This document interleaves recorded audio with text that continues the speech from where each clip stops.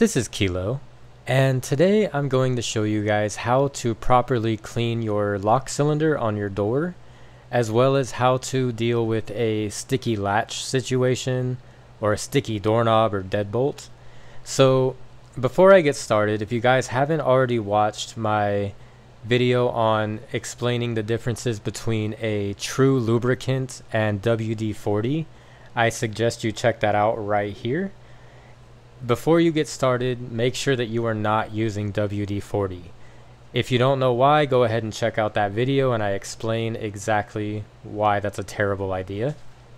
But with that said, we're going to go ahead and assume that you watched that video or you are aware. And we'll start with the latch situation. So there are a couple of problems people run into with latches. One I notice happens a lot when people install a brand new doorknob is they over tighten the screws as they mount the knob to the door, and when you twist the knob to try it, you'll twist it, and as you let go, the latch just kind of doesn't pop back out. This is because you over tightened the screws, the mounting screws. So if this is happening, definitely make sure that they are not, over tightened. To try this, go ahead and back them out, half a turn each, and then try and twist the knob and see if it pops out. If it still doesn't, loosen it up another half a turn and see. If it starts to feeling too loose, then you've got another problem. But the other issue is that if the knob becomes loose over time, when people are constantly using it, it can do the exact same thing.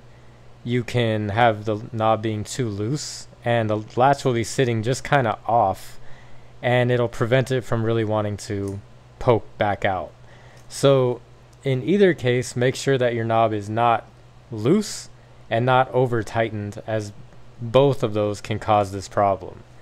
Now if that problem is still happening and it's not over tightened and it's not loose, you could also have the same problem that happens where you turn your knob and the latch only retracts, this far. Or maybe it retracts this far, but it's not fully retracting.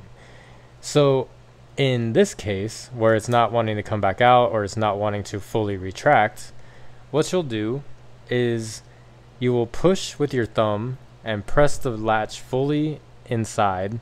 Take your lubricant, in this case we'll use Houdini, and use the straw anytime you can, and just place it just inside and just give it a nice little spray and just kind of work the latch in and out. You can also spray around any areas that you can get the lubricant inside, and then just keep on doing this and try it again, see if maybe that helps it. Another thing to do before you finish this, go ahead and remove the mounting screws and take off the doorknob on both sides. Take the lubricant and just hose this down. Just spray the whole entire latch. Make sure this is all good and lubricated. So that way, when you put everything back on, you don't have any friction, nothing's gummed up in there. Make sure you clean it, fully.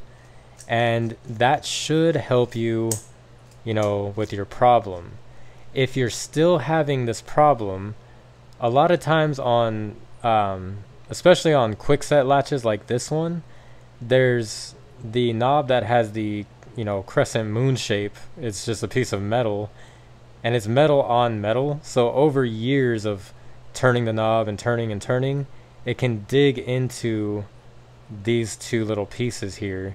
And it basically prevents you from, as you turn it, there's nothing making contact. It will wear down these two little pieces of metal here and here. So I'll try to point out with this key here, this piece and this piece. Right in here can get worn away. If you notice that, it may just be time to go ahead and replace your latch. So if lubricant doesn't fix any of your problems, it may just be time to replace the latch. Now, for the cleaning of the lock cylinder, I highly recommend that to start this, again, you have a true lubricant and you're not using WD-40, and you want to go ahead and grab a paper towel or a rag and just place it just underneath the lock and press it against the door. The reason for this is as you're going to clean the cylinder, anything that's inside is about to come back out. It's going to basically just start spewing out all of the gunk and the goo and anything that's inside. So you don't want it to drip down and stain the door or drip down and stain the carpet or anything around you. So I highly suggest placing a rag or a nice paper towel underneath. Now what you'll do is you'll take your lubricant, use the straw anytime you can, and we're going to go ahead and place it right up against the keyway, and all you're going to do is just give it one little spray just like that. And then what you'll do is you'll take your key. This isn't the key to this lock. I don't really know where the key is, but all you're going to do is take your key, make sure it's clean, there's no debris, place it into the keyway. If you have the key that actually works for your lock, turn it both ways and then remove the key.